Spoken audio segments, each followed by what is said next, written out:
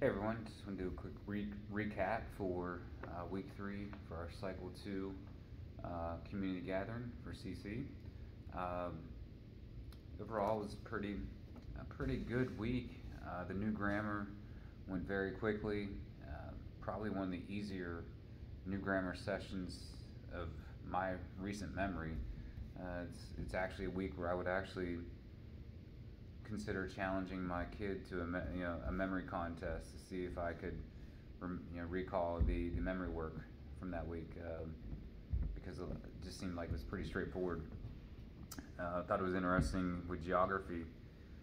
The Western European countries, you have in there, like England, for example. I've been thinking a lot since the Queen's passing, the United Kingdom, and just kind of the history with all that, and what countries actually make up the United Kingdom, the British Isles, and other things like that. So just that current event has kind of spurred some thoughts in my own mind, and not that my kids would be totally interested in it, but just something.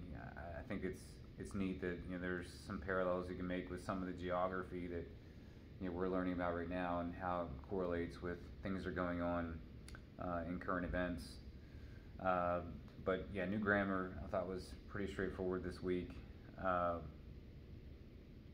did with the 3 types of consumers, just kind of made up my own hand motions just for fun. Herbivore, I think of someone like just eating like a salad out of a bowl, so we just kind of did a motion like that. Carnivore, just kind of animal just biting into meat and ripping it out, thinking of that kind of scene like a dinosaur or something.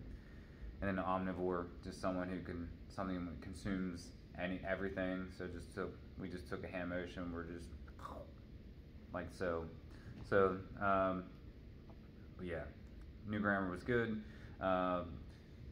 Science, we did the see-through experiment where we took 3 pieces of kind of like poster board or paper, and just we put them on a pencil.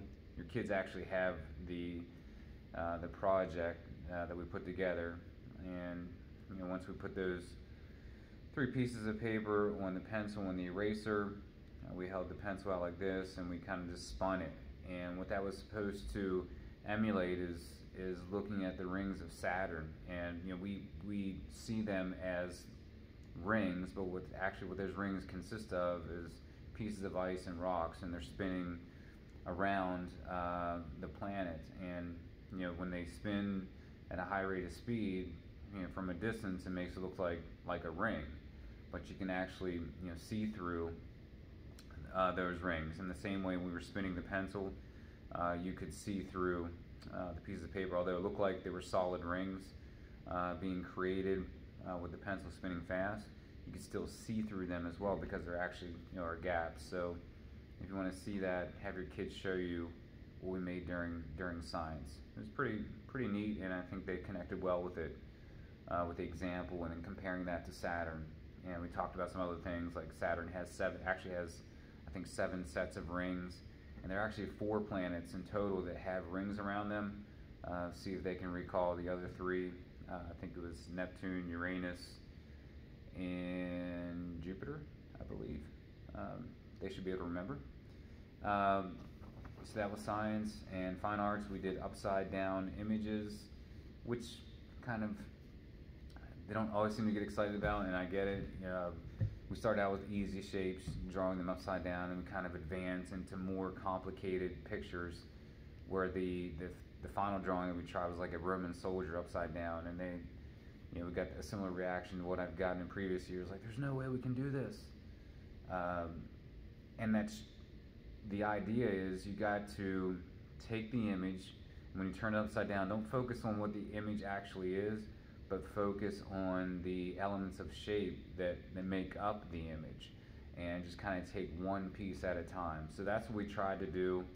I think there was some success, and some may not have finished it and may have felt a little overwhelmed. But again, the concept is focus on the pieces, the different elements of shape, take it one at a time. Focus more on the shape you're drawing as opposed to the entire image. So that was fine arts. grammar review. We just went outside, did some Foursquare, which was a little more competitive than what I'd hoped it would be. We got a couple students that play some hardcore Foursquare during recess, and it was, I guess, a little bit more competitive than what I was hoping for, but I'm still good. We got through all the, since we're only 3 weeks in, we were able to get through all of the grammar that we've done to this point, so mission accomplished. But overall, good week, and so hope you enjoy the rest of yours, and we'll see you next week for week 4. Thanks.